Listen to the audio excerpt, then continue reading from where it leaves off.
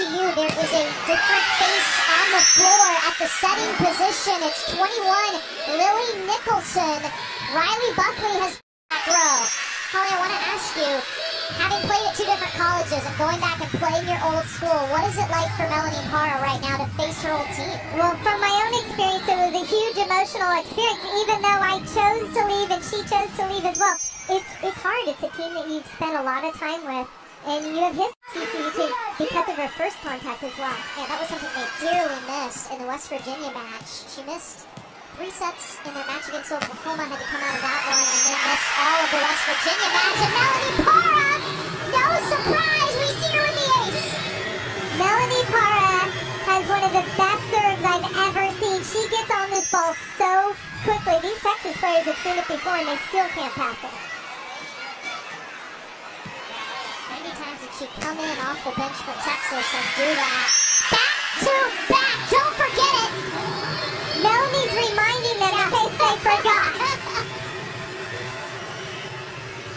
The confidence, the rhythm of her serve, and the pace bounces right off Emma Halter.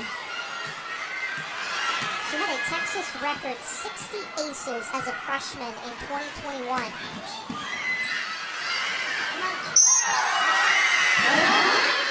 Even though that was not an ace, that ball had so much spin that the setter could not set it.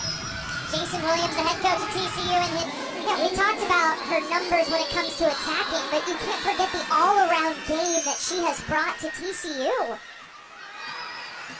First time playing, her old team missed the last match with an injury, but she is back. Jenna Winnis, the transfer from Minnesota, is stopped by Bree Green. Bree Green is long at the net. Watch her get way up high. She's a defensive force, and if Texas continues to go high and outside, she's going to be able to get out there and close that block. It's a 5-0 run for TCU. You're an offensive weapon in the front row, Holly, when you shot? I used to think so. Oh, yeah. I have no doubt. She got it in the back corner! Opening set to TCU, 25-14. So she takes Jenna Winnis' spot on the left. Parra.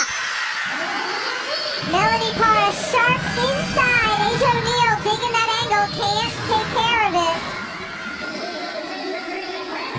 You see Texas trying to load up Melanie Parra, make her pass and put it away. Hawaii. Parra. Touch on it. I'll tell you, Melanie Parra rising to the challenge. There she goes. We saw her go sharp cross court there, gets a piece of the block. Scoring for TCU again.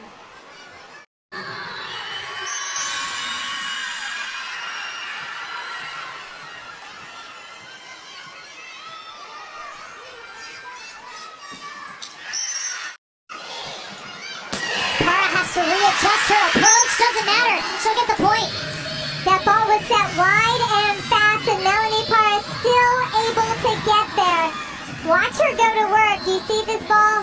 Push wide. Parra adjusts, and then sharp with heat, able to score for TCU. Parra out of the back row. In! The Texas coaching staff is up. They think that ball was out. I think that... Parra! Second set point coming for Texas.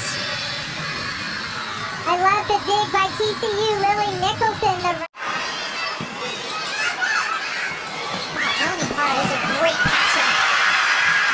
I mean, they are right on the head of her setter. I'm telling you, that's a setter's dream to have that ball delivered right to your hands, and she has responded to the challenge of Texas trying to serve her every ball. They're just trying to load her up.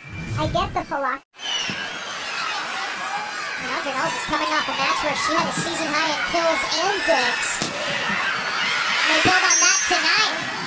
Melanie Parra makes it 8 kills for her.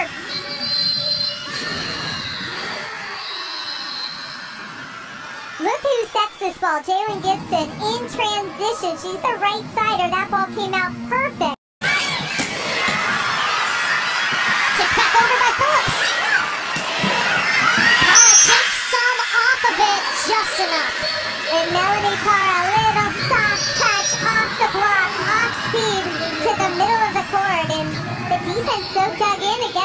because she's got so much pace off of her hand, but that one, the off-speed works.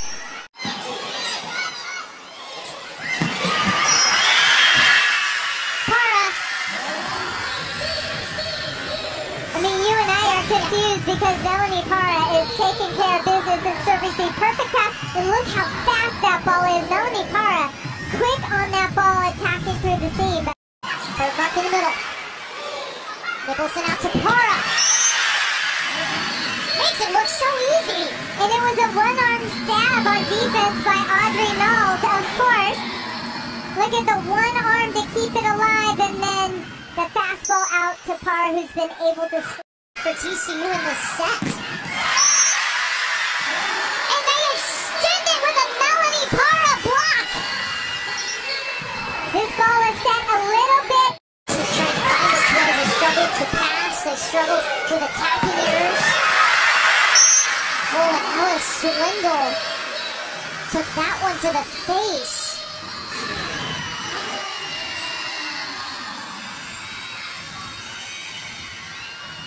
Wow. Parra unloaded. They gave her a sliver of line, and she found it.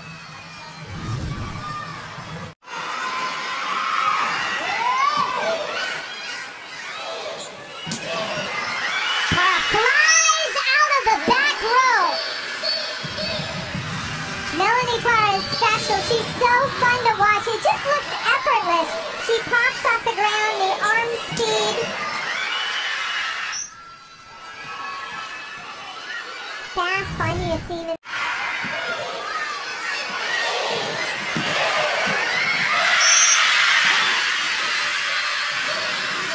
TCU leading the match 2-1. They are 1-set win away.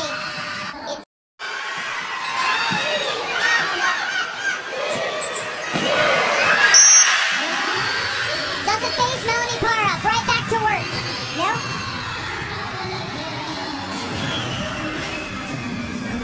Another serve to Melanie Parra. Pretty good pass, and she answers with a swing. Attacking to the seam again. So the team's trade service errors here. Again, a must-win set for Texas. If TCU wins, they win the match.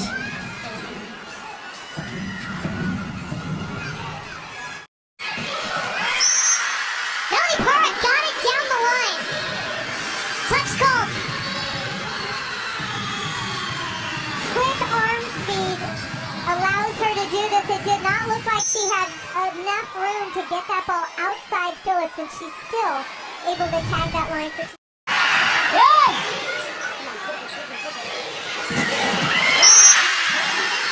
the angle by Melanie Parra. Wow. I thought that Texas had their block set up where they wanted to, but Melanie Parra's got the range. Look, they're out there, well set up, but Parra's immediately to Skinner. Melanie Parra, the first point for TCU. If you're just tuning into this match, Melanie Parra was questionable coming in. She is good to go. She's been fantastic with 18 kills, but they don't have their starting setter. It's been Lily Nicholson getting her first career start as a freshman. Melanie Parra is better than good to go. Oh, yeah. Come on. And she's going to get a block there. The block, not surprised where that ball was going. Melanie Parra, 23 in purple, gets all of that for TCU. Parra. Just enough. Paintbrush kill